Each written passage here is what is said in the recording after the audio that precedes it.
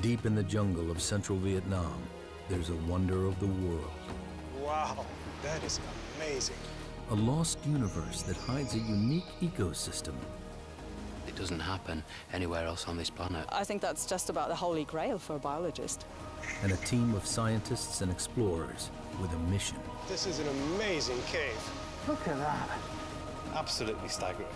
To investigate a record-breaking contender for the world's biggest cave. Wow. Vietnam's Mountain River Cave, or Son Doong, is uncharted territory. And next to no one has forged the depths of this monstrous cave. The team of pioneers is here to prove that this cave is the largest in the world. This is an absolutely amazing cave. It's huge. We're just in the entrance now. It's going to get so much bigger. That's amazing.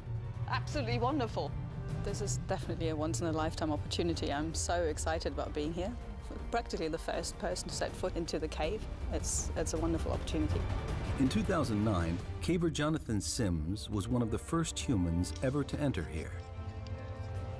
But deep into the long cave passage, he was stopped short by a forbidding rock face.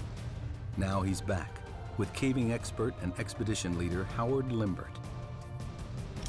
He brings more advanced climbing equipment and a commitment to reach the top of the wall.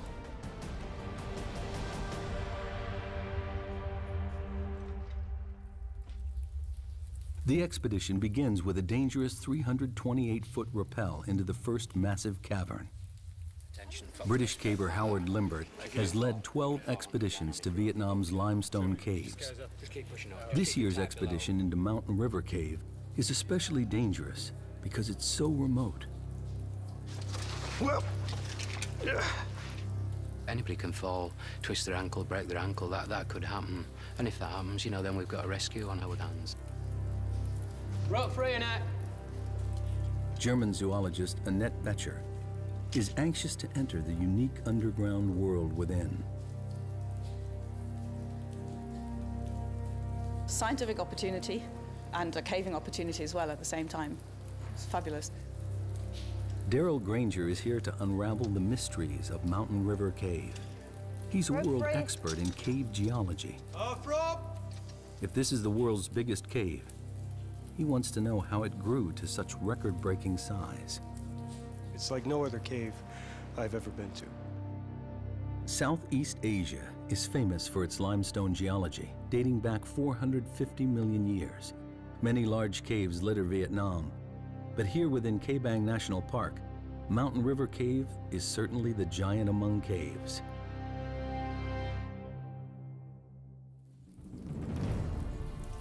In the 2009 expedition, Limbert and his team were only able to fully explore the first section of the cave.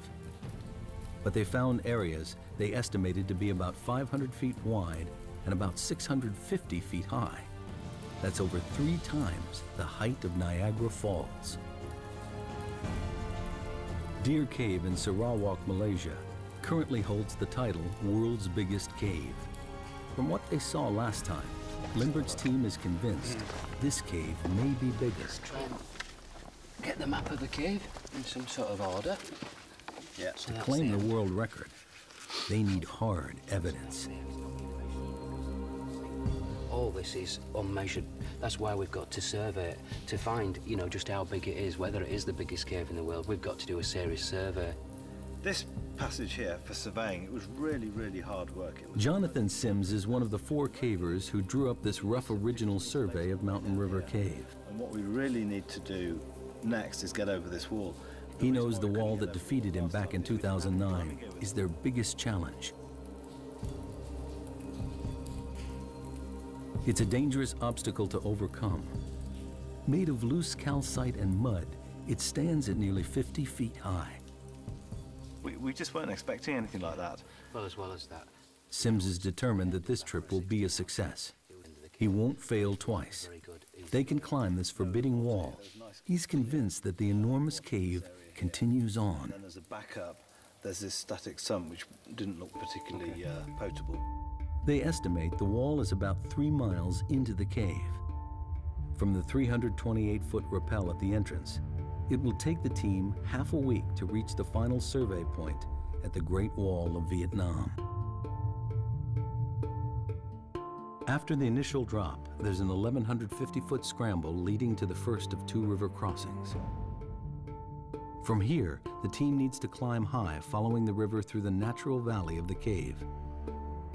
Then there's a descent down to a level sandy area and to the first of 2 dolines, collapsed holes in the cave's surface.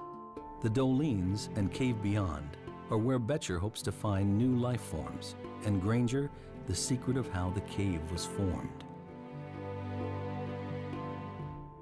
Then, through a narrow section, across the larger doline, and into the second camp. So far, the final part of the cave surveyed is the last quarter mile before the Great Wall of Vietnam. And then, it's into the unknown.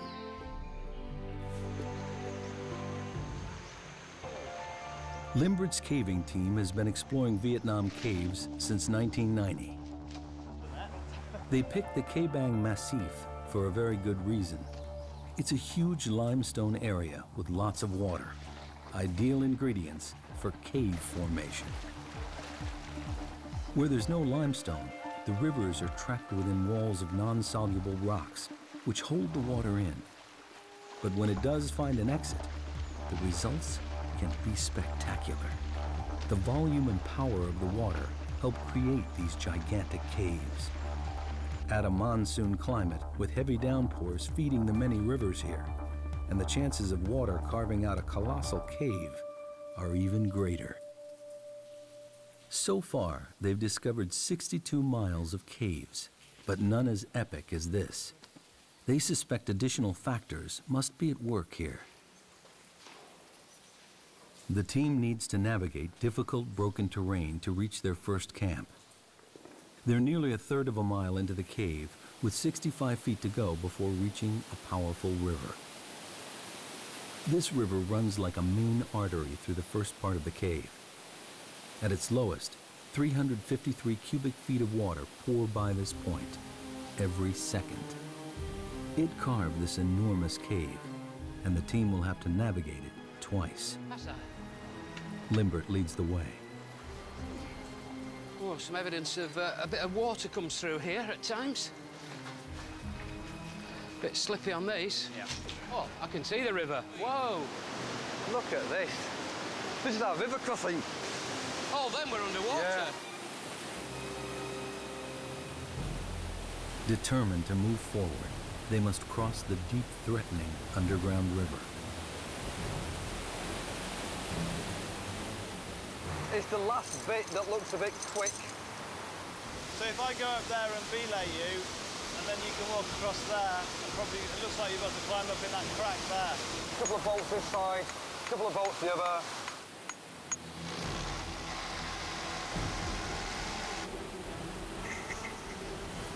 It's life and death, really.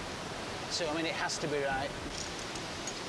Worst case scenario, one of these pops, you've got to back up. That's why you've got to put, you know, make it as safe as possible, really. In full flow, the river could sweep any one of the cavers off their feet. And if it floods, it could rise to life-threatening heights, cutting off their escape route. What's the forecast for the next few days? Well, the forecast is good, but you can never be absolutely confident.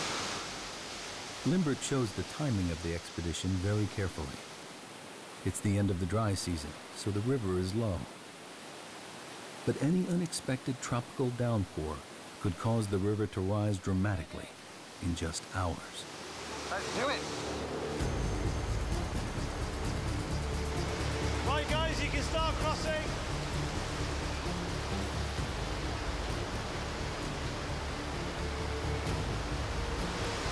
Next one.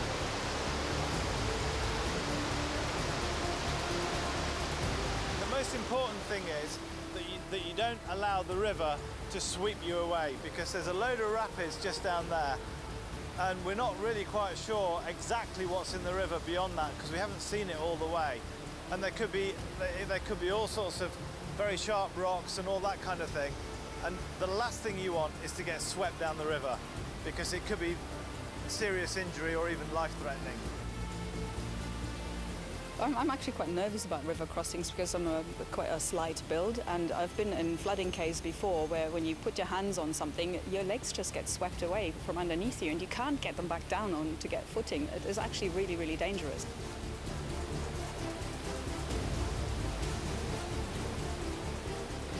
I'll put a passage lock here.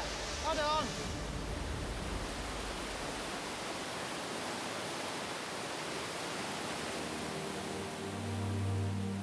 A major obstacle conquered. Darrell Granger can now start to really look around. You can see big formations, big stalagmites over there. Check that one out. This is an amazing cave. We came down those big slopes, we've come through the rocks, and we finally made it down to river level. So now we can set up camp here. We can start thinking about what we want to do next in this cave. The Titanic cave is theirs to explore.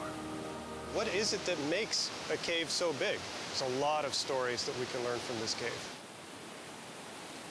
To claim the world record, Mountain River Cave needs to be consistently higher, wider, and longer than the current title holder, Deer Cave in Sarawak, Malaysia. When you're talking about largest caves in the world, there's no doubt there's some very, very long caves. And if you went on pure volume, many, many caves are bigger than this cave on pure volume. It's pure dimensions of a whole single passage like this that continues for 5 kilometers is pretty unique in the world.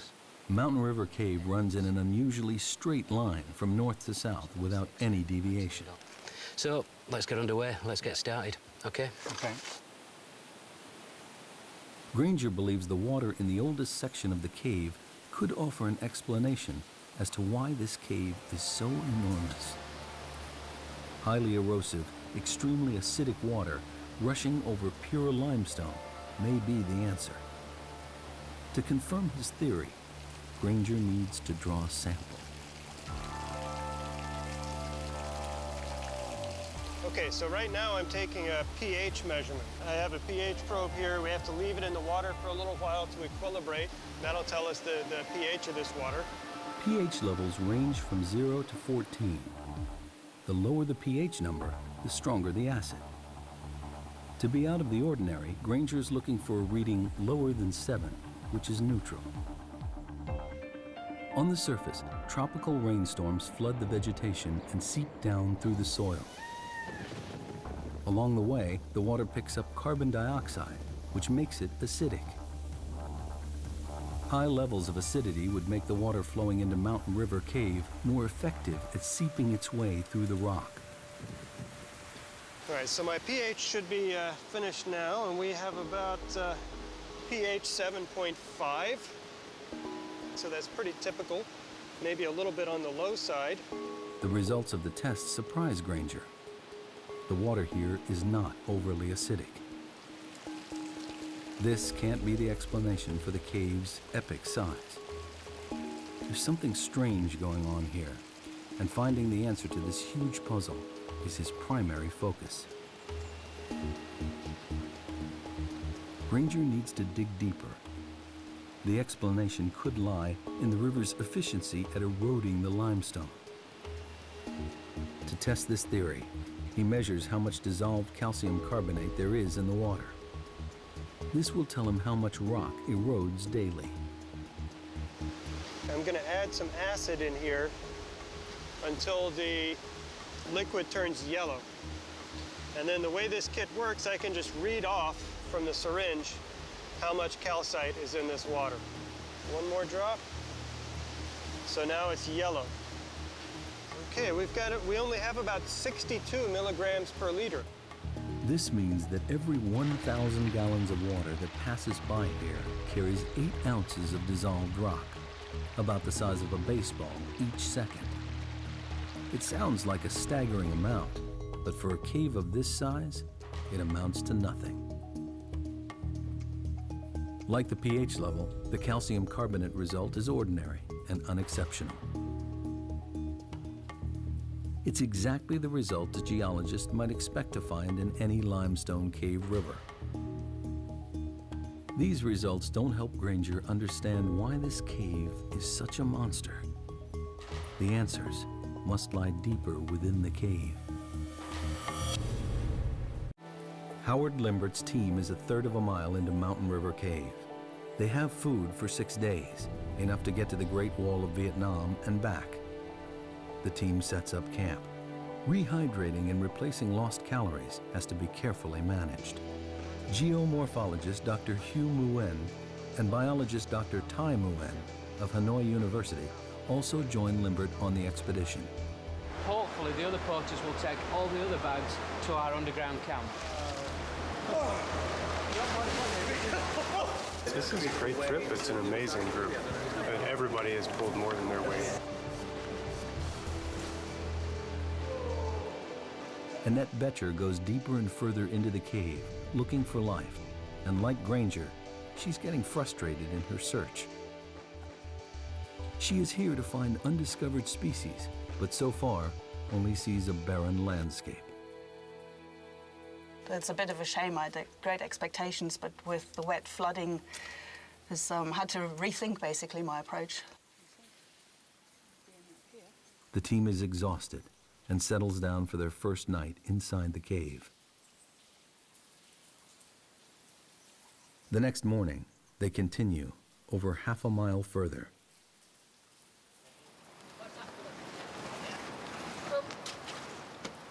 Daryl Granger has explored some of the largest caves in the world.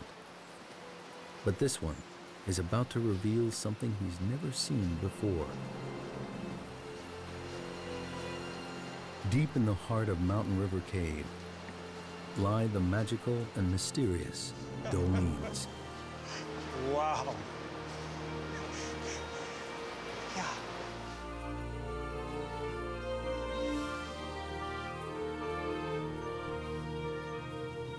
Here, the cave roof has collapsed inwards, allowing sunlight to flood in, connecting above and below ground with the vital ingredients of life, water and light. Man, this is the world's biggest cave. The rest of this stuff is just building up to it. That is amazing. That's 1.5 kilometers away. That is huge.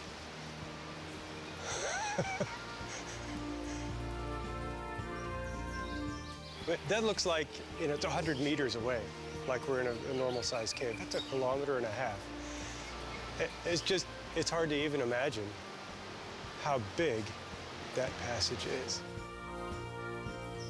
Here, a unique mini jungle has taken root, 1/4 mile below the surface of the earth.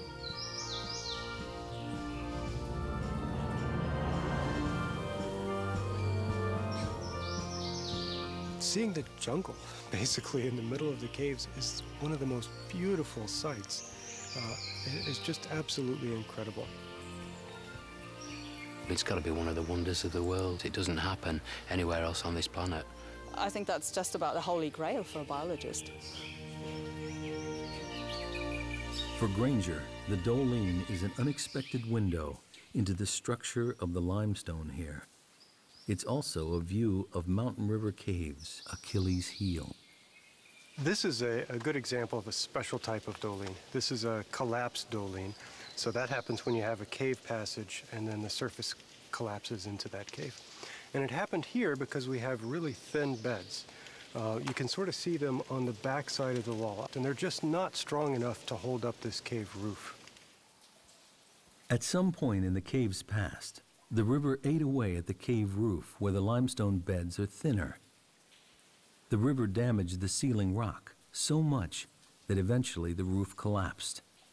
This collapse is known as cantilever failure. You can think about, theoretically at least, having a piece of rock sticking out like a diving board. You can only stick it out so far before it breaks off under its own weight. And that's exactly what happens. As you make the cave bigger and bigger, you're forcing basically a diving board of rock, a slab of rock to stick out and support its own weight. The limestone beds in this part of Vietnam are especially thick, with very few cracks or weak points. The river tunnels through this landscape, challenging the strength of pure limestone. And the dolines brutally reveal the few places where the rock beds are thinner, weaker, but still divine. Here, open to the sun and the rain, life thrives.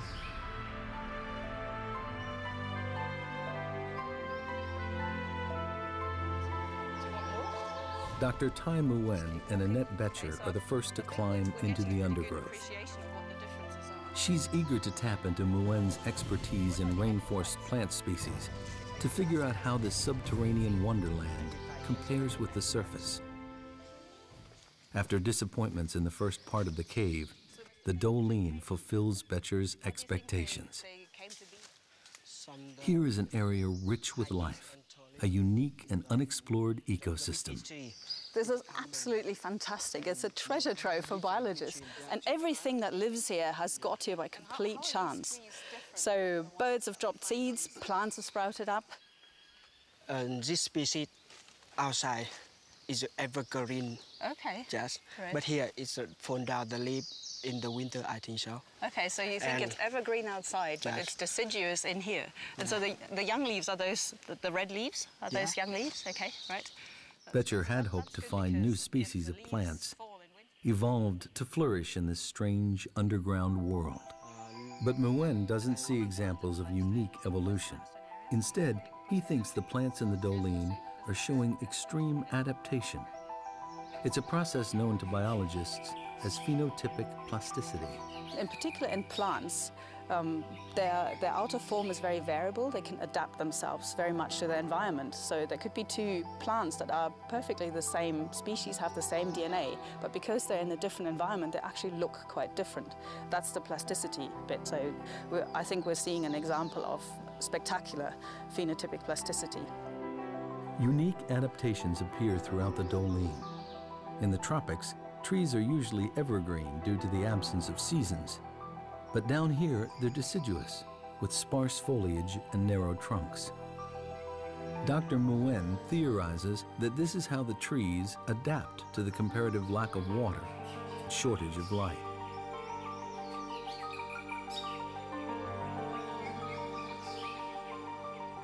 These steep Doline walls enclose this mini jungle and act as a natural barrier to the outside world, trapping pockets of life deep within the cave.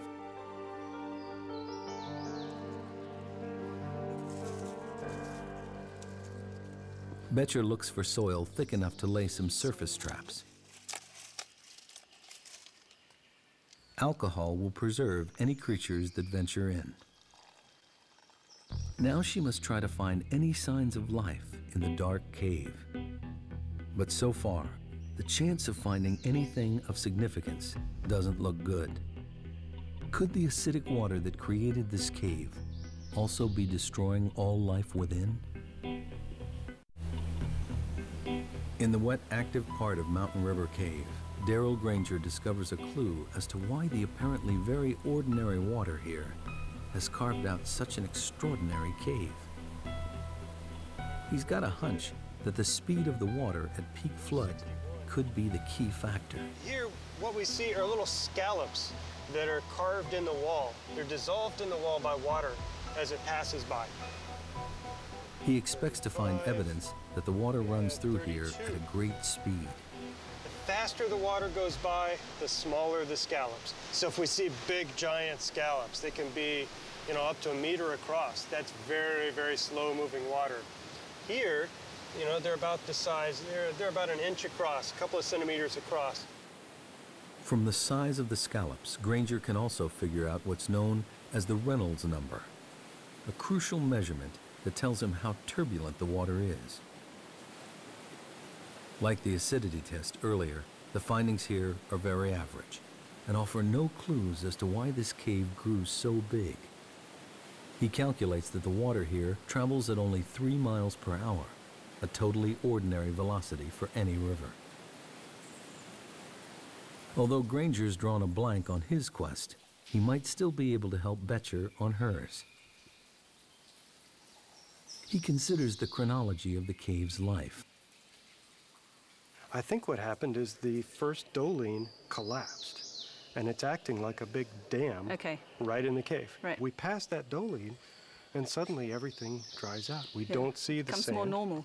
Becomes more of a normal, less active cave. And that's where the wildlife comes in, because if it doesn't get flooded out every 10 years or so, it has time to evolve. For Granger, the formula for how Mountain River Cave grew so big remains a mystery. This area has the right ingredients for a big cave. Unusually large beds of pure limestone and heavy monsoon rains feeding a deep river. But the water's speed and turbulence doesn't reveal anything, and Granger is almost at a loss. Aye! The surveying team looks for answers too. Aye! That's probably a 500-metre echo. So if we ever push in a cave and you get to end of a cave or end of exploration for a day, we often give it a big oi just to see if it's still continuing. And we know we can turn around and come back to another successful push the next day. A bit further, Jonathan. For this expedition, they need to use a more sophisticated way of measuring the cave's size. Cave surveying used to be a primitive process where everything was done by hand. Now, digital laser readings cut out the tedious legwork and provide precise measurements. They must survey every part of the cave precisely, and every measurement must be exact to the nearest inch. When it comes to claiming the title World's Biggest Cave, it's length, width, and height that count for Howard Limbert and his team. The laser sends a beam across to a designated point called a survey station, which Sims marks with a small light disc. They measure distance, height, and angle. It's painstaking work. 29.9 minus 3, 0.99. Left's 8. The laser beam picks out the highest point in this section of the cave. It measures 328 feet high. The Statue of Liberty could fit in here quite comfortably, with room to grow. The widest section surveyed so far is 338 feet across. This passage continues for another half-mile. Enough room for a small plane to fly through, or even a whole display team. Very good. So if we go back to the original station, and then we'll get some legs straight down there. Okay. Can you shine your target? Shine on Limbert believes this cave is consistently longer and wider than Deer Cave, but he needs to find the highest area. Just up a bit, Jonathan. Light on. They're now over 2.5 miles in, and Deer Cave still holds the title of the world's biggest cave. Hope lies beyond the wall, but they have just 3 days left to survey, and there's a problem mounting. While the dolines bring in light, they also allow weather from above to seep down into the cave. Jonathan, come a bit closer. Please, we've got a problem with the clouds now. It's extremely accurate if there's no cloud in the way, which there is in this case across the far side. So this is one thing that does make it difficult. One of the peculiar hazards of surveying in a cave this size. The poor visibility means the team must stop the survey. It's a paralyzing setback. They're running out of time to get to the end of the cave. Time is running out to survey Mountain River Cave. Howard Limbert makes a tough decision. He sends his 2 best climbers, Sweeney and Clark, ahead to set the rigging on the treacherous Great Wall of Vietnam, so the rest of the expedition can follow tomorrow.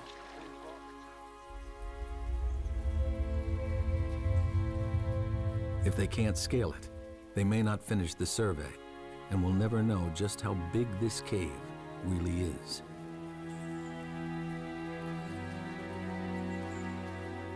In 2009, the explorers estimated the forbidding wall to be nearly 50 feet tall.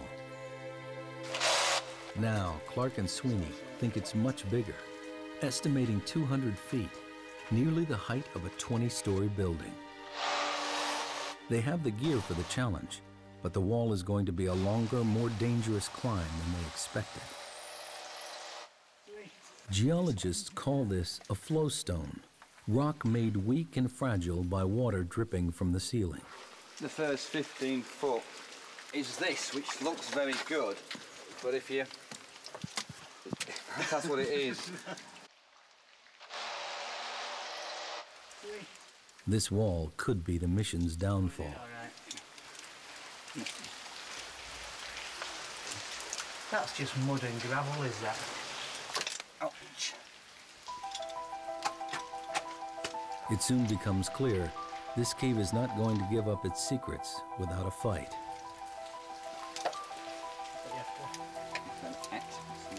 It's just crumbling away. It's crumbling away. Sweeney and Clark have been building up to this for over a year. It's something that they're particularly interested in is climbing and climbing the wall. What we're climbing in is a very soft mud, calcite, and so normal bolts would just fall out. It's going to be a difficult and exhausting climb. Back at the camp, the extreme conditions are taking their toll, even on those who are not battling the wall. What can be quite difficult is just living in can be quite squalid conditions. You've got to keep things clean. It's very dirty at times. You're getting sand and dirt in everything, be it your caving equipment, all this clothes. Feet are a big problem because you're continuously wet or sweating or going through rivers. We often get what we believe is a fungal infection of the feet. Meanwhile, Annette Boettcher's search for life continues. She came to Mountain River Cave to find new species, but with only a mile or so to go before the wall, she has yet to discover anything out of the ordinary. She has one more chance for a promising new sample area, a dry passageway. That's where the opportunities are with this fantastically big cave. So I can go into those and look for those tiny critters that will be evolving in their large, dry side passages, in their alcoves. Regular flooding in large parts of the cave means that it's difficult for new life to gain a foothold. But in these dry alcoves, Boettcher thinks she may find isolated species which have had time to evolve and flourish in complete darkness.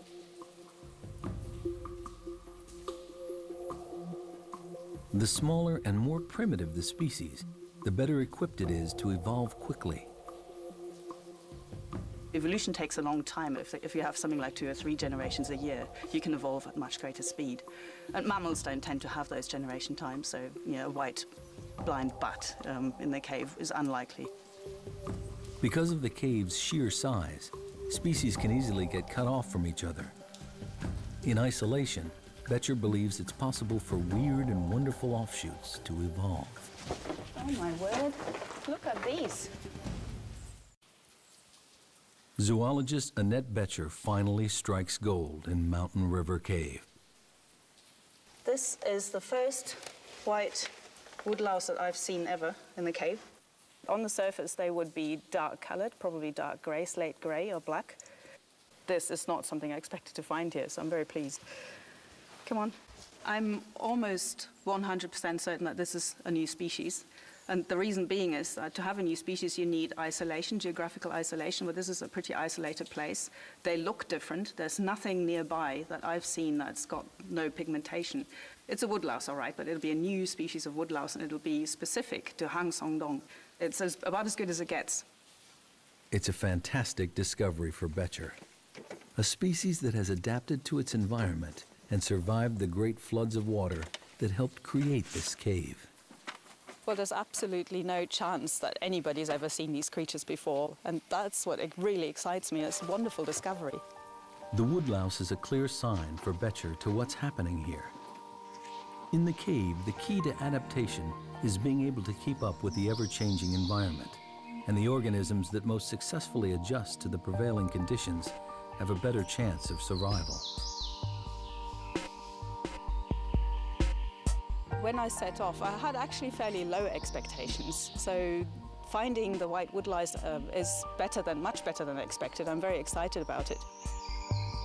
The woodlouse's evolutionary path has enabled them to survive and prosper in an environment never seen anywhere else. I would expect a cave new cave species probably to be pigmentless, so looking white to us and be blind. I don't think that the woodlice we found are blind. They don't seem to have rudimentary eyes, and they can certainly sense light.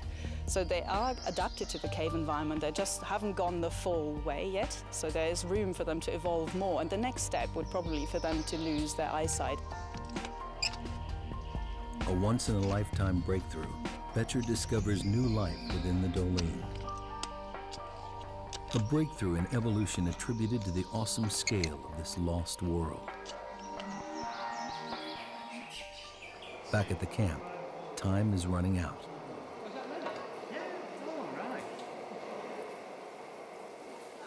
Climbers Sweeney and Clark continue in their battle to secure rigging on the wall and ready it for the rest of the team. You all right?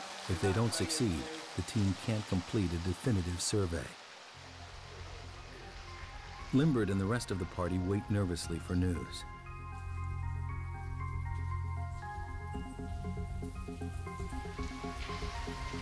As time runs short, Darrell Granger is convinced he's near to cracking the geological puzzle of why this cave is so large.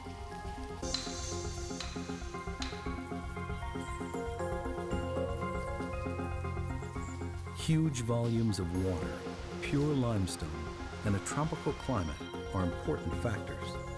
But it's not enough to explain why this cave is so big.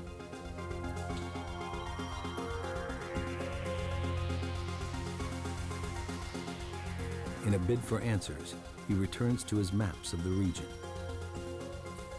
So this is a digital elevation model. It shows the area that we're in.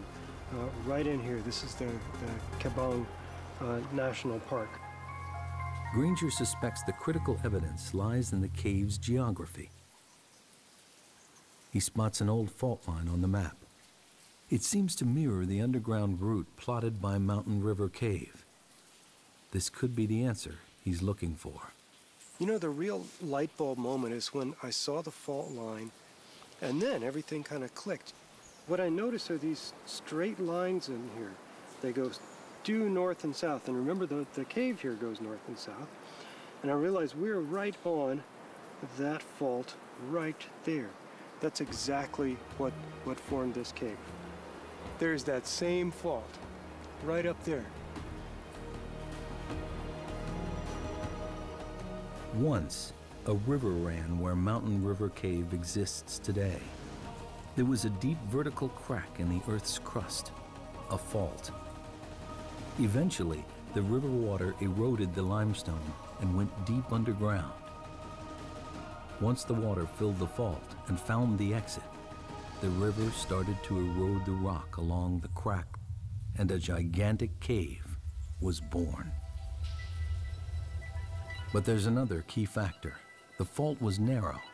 When the water began to carve this mega cave millions of years ago, the narrow shape of the fault fortified the cave. The reason the caves fall apart, the reason they break down, is often because they get too wide and the limestone roof can't support that long a length. Here, the straitjacket of the geological fault restricts the cave's width, reducing the possible risk of collapse and allowing the cave to continue to grow in a straight line. The fault is very vertical, and that has also influenced the cave development and helped turn it into what's probably the world's biggest cave. And that's because the walls are perfectly vertical. They're nearly vertical here. And so the cave is very, very tall. The 1,300-foot-high dolines show what happens when a cave weakens. Granger has every piece in place.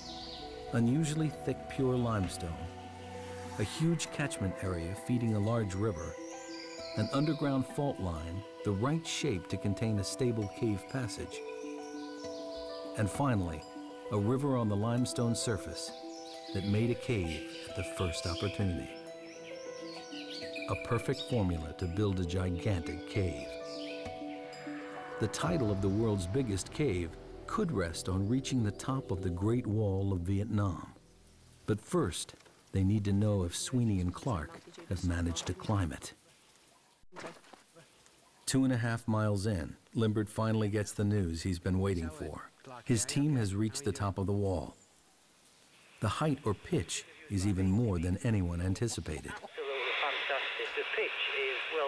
something like 80 metres we've come up. I think we've used about 80 metres of rope. 80-metre pitch? 80 metres. 80 metres. Great news, yeah. That's his main objective of this trip, is to get up that wall, and we've done it. This morning I was very doubtful we were going to do it. I thought we were going to be too tough, but they managed to get up. They've done a brilliant job. 80 metres is a big climb in those conditions. The good news brings speculation as to what lies beyond the wall. I'm not going to be surprised if that's the end of the cave. I know Howard thinks it's going to turn left. My inclination is it's going to go straight there and terminate. But, you know, that's what we're going to find out.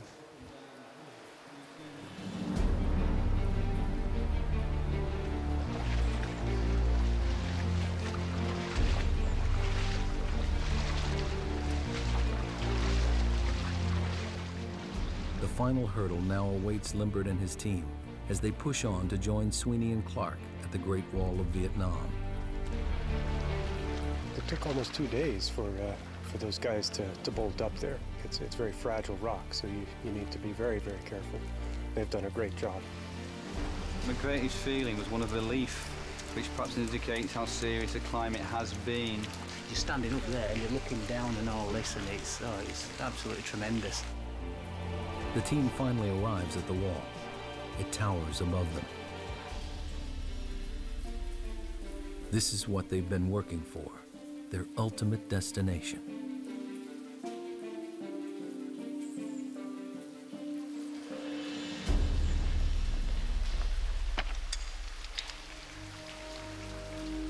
Limbert and Jonathan Sims are looking for a section of the cave that beats the highest point in Deer Cave. They haven't found it yet. And if they can't get up the wall, they'll never know how tall the cave really is. It will be very, very dangerous. So we'll have to be very, very cautious going up the wall. It's only for experienced cavers, really. Limbert makes a difficult decision. Only the surveying team will go up the wall. It's too dangerous for Granger and the film crew to follow. This is it. We're about to go up and push into the unknown, as they say. Who's going up first then? Sweeney.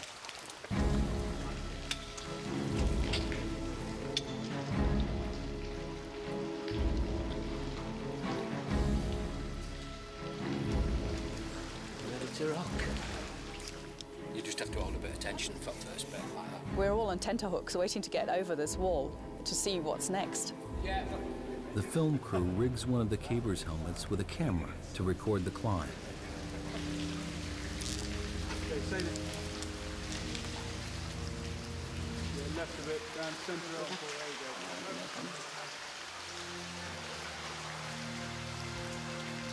They can only watch as Limbert leads the team up on the final stage of the journey.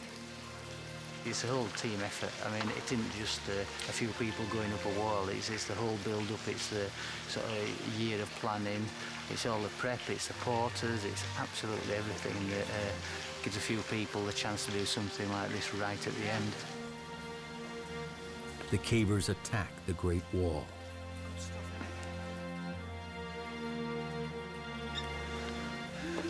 Absolutely fantastic.